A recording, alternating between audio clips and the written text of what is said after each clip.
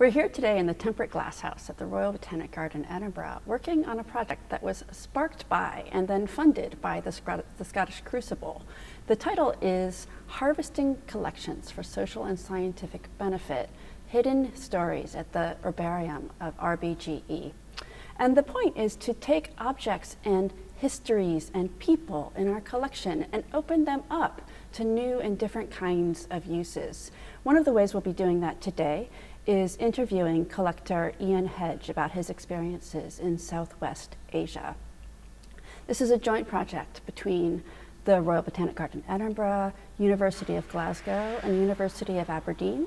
And we're using master's courses in both in the University of Glasgow and Aberdeen to draw out these experiences and to bring out the stories that are hidden in our collections.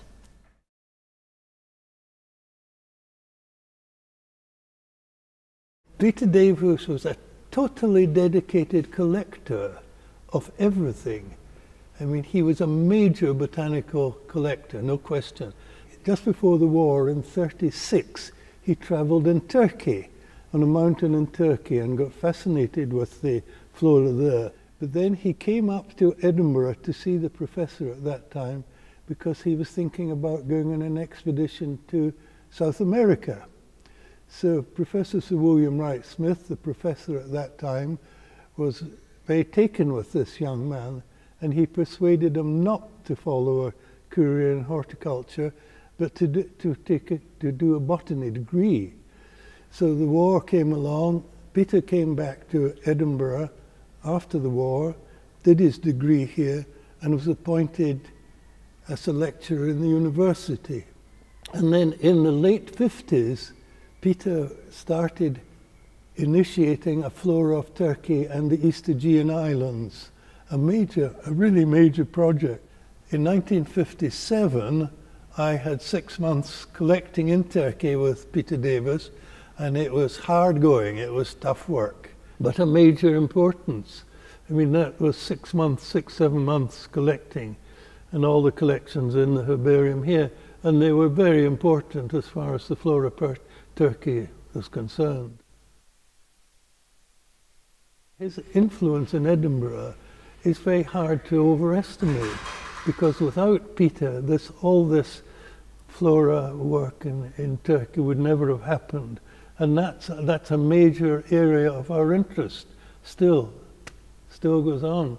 In the past, it was always China, flora of China, rhododendrons and primulas. That was Edinburgh's big focus for a very, very long time, right through till Peter came along on the scene.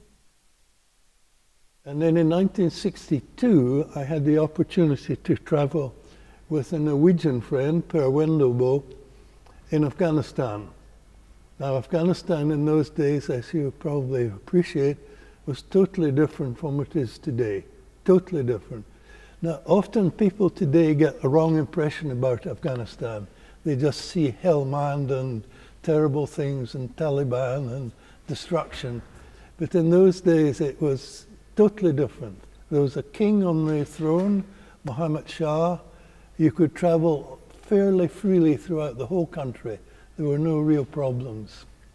In fact, it's a mountainous country, basically. In the extreme northeast of the country, you've got 7,000 meters mountains.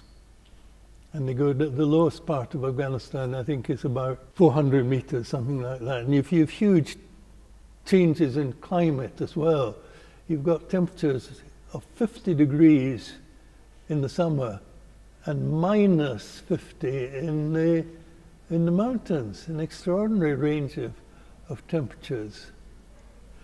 So we were very fortunate, and there was this window of opportunity to collect in the mid-1950s through to about 1970. And then came Soviet invasion and all sorts of terrible troubles. So that's really my background. One of the most beautiful parts are the Blue Lakes, the beautiful Blue Lakes of Bandi Amir. It's very extraordinary. You're traveling in the central part of Afghanistan through pretty bare, barren-looking territory, and then quite suddenly, plunk, you come across these brilliant blue lakes, and they really are brilliantly blue limestone. And that's, it will become, I think, a World Heritage Site. It's so beautiful. So Afghanistan is a major area of biodiversity, not just in plants, but all sorts of living things. There are about 400, more than 400 bird species have been recorded from Afghanistan. You've got snow leopards in the Wakhan corridor in the northeast of Afghanistan. So it's a great country. There are two, when you're making these, you're making collections of herbarium specimens, which are there forever.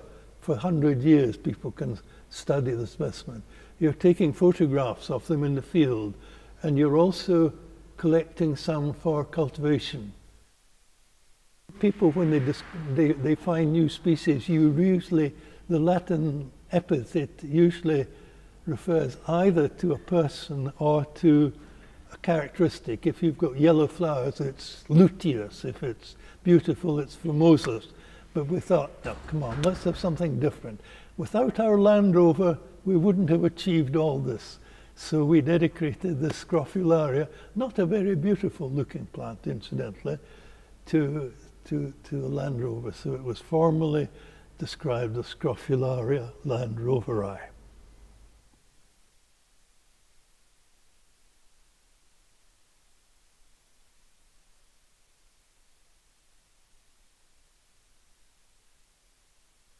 Now, talking about Salvia terracalyx, it's one example of the many endemic species that are only in Afghanistan. Now, that part of Central Asia has a lot of these primitive plants, and that Salvia comes into that category. It's a real Bobby Dazzler of a plant.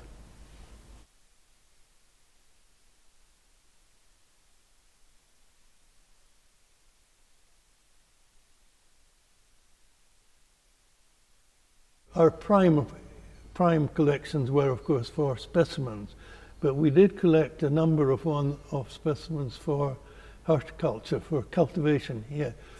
Two of them, there's two rhododendrons grow in Afghanistan.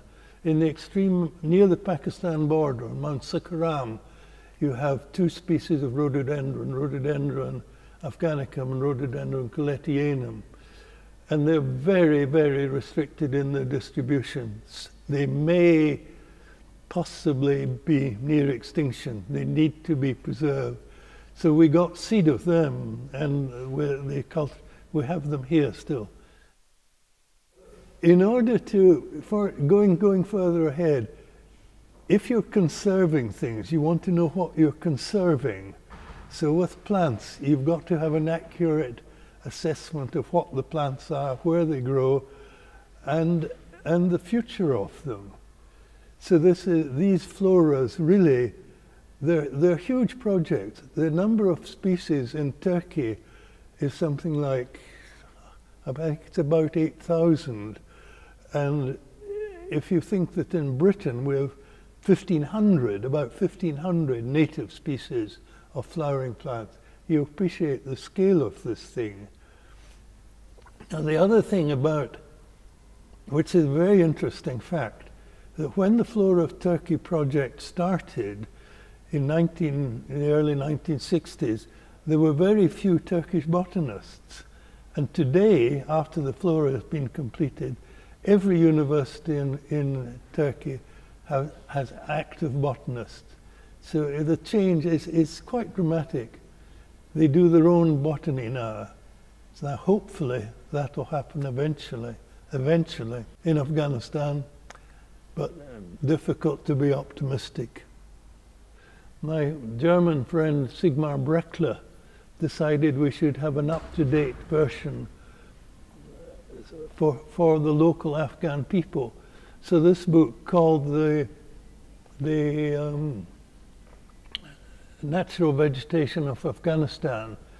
It's a big book. It's about 600-700 pages, profusely illustrated, and it's in English and Dari, which is the Afghan equivalent of Farsi. Almost between 2,000 and 3,000 copies of this book were distributed throughout Afghanistan to schools, universities, NGOs. So that was a great thing for the future.